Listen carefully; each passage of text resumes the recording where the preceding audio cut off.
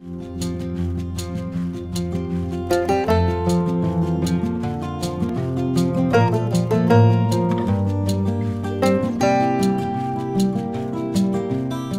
it's This Verse, and today I am finally gonna do the Read So Lit tag.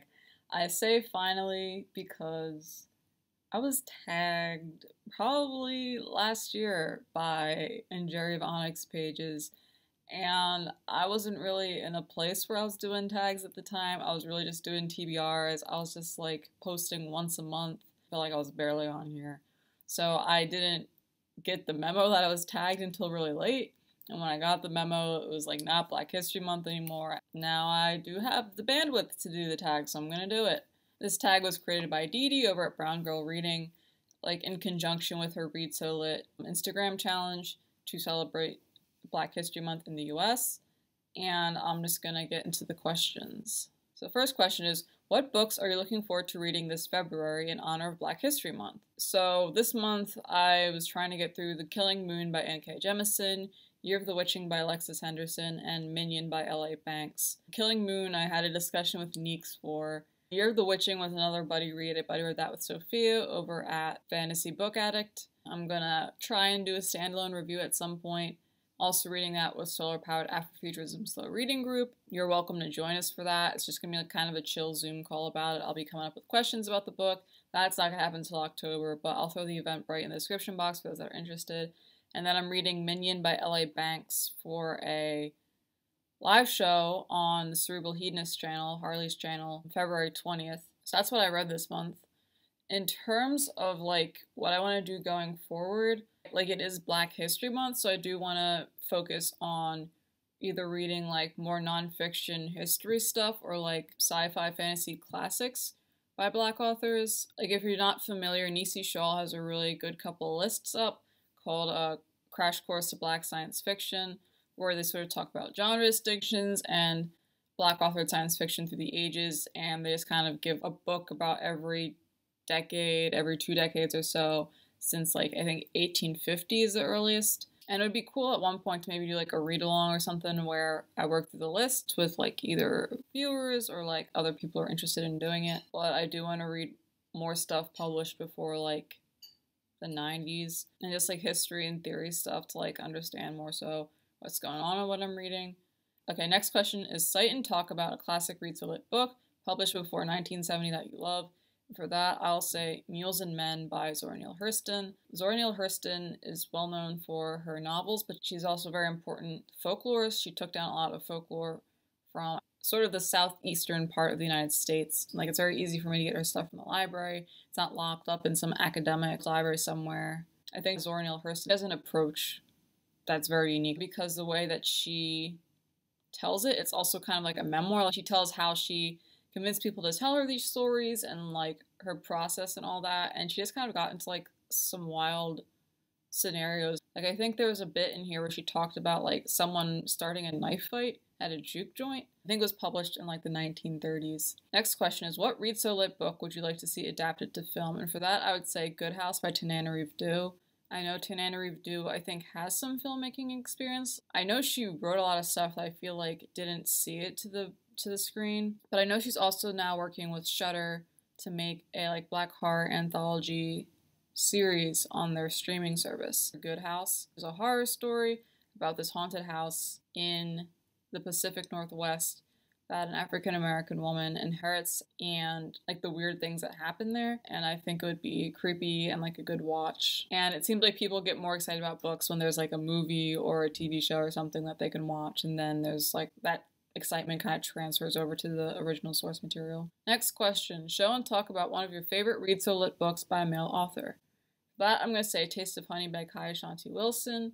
I consider it a fantasy romance. It is primarily about a romantic relationship, and it ends with a happily ever after or a happy for now. The circumstances around that are kind of fraught and kind of difficult. Like, I don't know if there's too much like suffering in it for it to be a romance. There's like homophobia, there's neglect, there's physical abuse, but that is how I think of it. It stomped on my heart. I chuckled, I got weepy, it made me feel all the things, and it is one of my favorite books ever. This is a book I read, and I was just like, where has this been all my life? Like, I need more writing like this. Ashante Wilson, he's mostly written novellas, but like I think that his contributions are huge. Like his writing is beautiful, it's very poetic. And just like if we're talking like black gay characters in fantasy, like he's one of the only authors I can name who's like written that at one of the big publishing houses. And so I get really happy when I see people comp his work. Like I know Eboni J. Dunbar comped his work for Stone and Steel. I know Zin E. Rocklyn comped his work for an upcoming novellas of theirs, Flowers for the Sea. I feel like P. Djeli Clark said he was influenced by him once. I can't remember when or where though. Next question is, what Read So Lit new releases are you excited about this year? So there are a lot. I'm going to try and keep it brief so that we're not here all day. But there's Taking of Jake Livingston by Ryan Douglas. This is a YA horror about a black boy who goes to this elite, predominantly white boarding school, and he can see ghosts.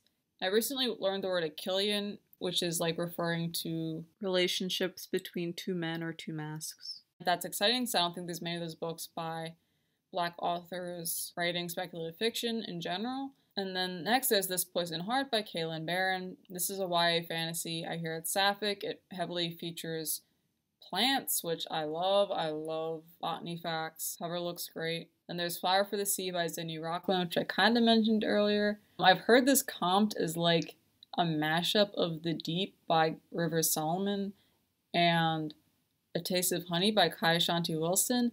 And I love both those books, so I'm just so ready for this. I read, what was it, Night Sun by this author, and I like that. That was a horror about werewolves and an abusive relationship. And I don't know much about this other than it's a novella coming from Tor, and I'm just like so ready for it. Like I don't think there's even a cover out right now. Then there's Me Moth by Amber McBride.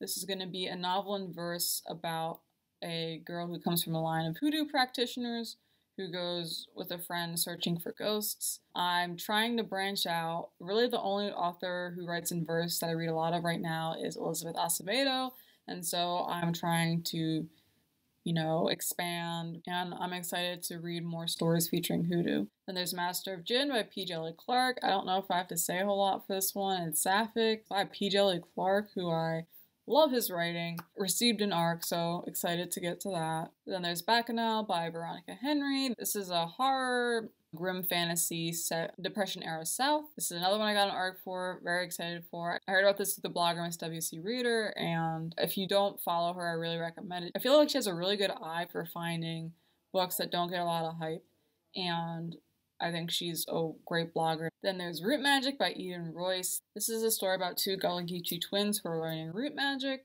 This is another pick for Solar Powered Afrofuturism Still Reading Group, the book club that I'm in. I'm excited for it. I really love Eden Royce's short stories. I've heard nothing but good things.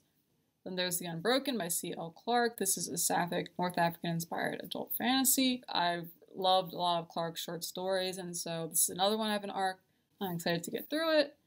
Tammy Tries to Read had a good review of it up on Goodreads, and so I'm hoping to really enjoy this one. Then there's Sorrowland by Rivers Solomon, which is about a pregnant woman who escapes a cult. This is like a gothic fiction from what I've heard. It's Rivers Solomon, so I'm sure there's going to be queer characters in there. I think it's going to lean more towards the horror, but there's been like a lot of mystery about this one, and I love everything Rivers Solomon has written. They're just very introspective, they're very thoughtful. I really love the things that they write.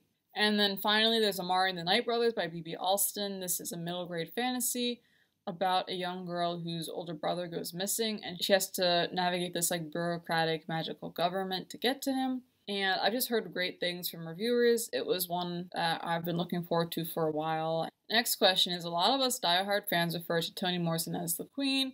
Which writer do you feel like could be the next queen in African American literature? There's only one Toni Morrison. There cannot be another. I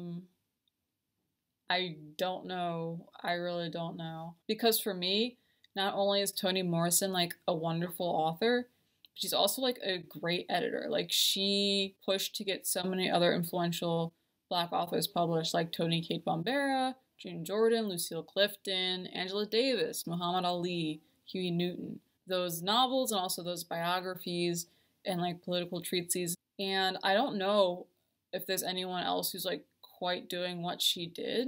I don't really know what the literary fiction scene is like. I don't know if there really is an equivalent for her in any of like the SFF circles currently. It was like, I don't know, maybe Tananarive do or Linda Addison. They've both been around for at least a decade at this point, and they both seem to take a very active role in mentoring other authors. They're both very highly awarded. But you know, Toni Morrison's Toni Morrison, and there's only going to be one of her.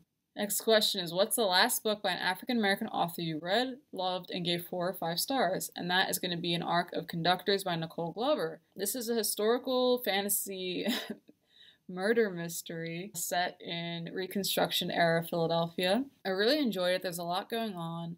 I'm going to have a review up by the time this is posted. And I'm very excited that I reached out to Nicole Glover asking if she'd be okay being interviewed on my channel, and she agreed. So I'm expecting to have her on my channel April 3rd for an interview, so stay tuned for that. I haven't seen a lot of hype for The Conductors, and I hope that changes. It's a fun murder mystery with a very lively protagonist and like this really cool magic system, but there's also parts of it that are very like introspective. Next question is, show some beautiful books by African American authors.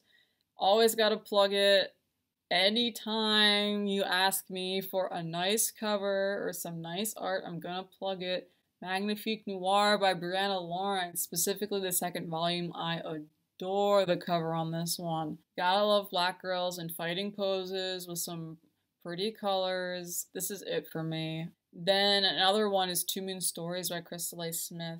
This one, I just love the cover because it's a collage. I love the mix of like fabrics and like these pearly like materials. It's like this soothing night scene that I feel like just really wraps up like the vibe of this short story collection. Like I feel like this short story collection is soft and tender, and it's also like dainty and frilly, and also about like darkness in the night. And then the last one is Libra Season by Suprihimbe. This is a poetry collection. I think I would like to try and do a standalone review at some point, but it is a fantasy poetry collection that is partially autobiographical. It kind of chronicles their growing up, their exploring their sexuality, their dating life, and it's just very lush, beautiful poetry, and I feel like that's reflected in the cover. And like the whole thing is just so aesthetic, like the fonts that are used for the titles, and there's like quotes throughout. I just think it is a very pretty book in general. Next question is, Black History Month is about its people. What book would you like to read to learn more about African Americans? I also have this like encyclopedia called Creating Black Americans, African American History and Its Meaning 1619 to the Present by Nell Irvin Painter. This is one that I had for a class in college. I never read it all the way through, and I would like to. It's kind of like an overview of the art and social and cultural movements happening for African Americans from 1619 to whenever the book was published. And it was definitely informative, like the first like skim through I did through this class, so I'm sure that when I'm doing like a more concentrated deep dive, I'm going to learn a whole lot more. The next question is, show what you're currently reading from your Read So Lit TBR. This is Thursday, February 18th, and I got a live in 2 days on the 20th for Minion by L.A. Banks, and I'm like halfway through, and so I am trying to get through that. I'm confident that I can. It's a very quick book. Last prompt is to tag 5 or more people to do this. I don't know if I'm going to do 5, and like by the time I get this out, Black History Month's probably going to be over, so if you want to wait until next year to do it, feel free. But I'm going to tag Read, Love, Listen, Danny J.O., Maya vs. Words, Emma Ray Empowered, and Dreaded and Redded. Thanks for watching. If you like the video, please hit the like button. If you want to discuss anything I mentioned in the video, please comment down below. If you live in a country that has a Black History Month, how do you try to observe it? Or if you're from a predominantly Black country that has like an Independence Day or something that invites you to think about the history, how do you observe that? If you haven't subscribed already, please do so. It's a good way to stay up to date with me and my reading activities. Thanks for watching. Goodbye. Take care of yourselves.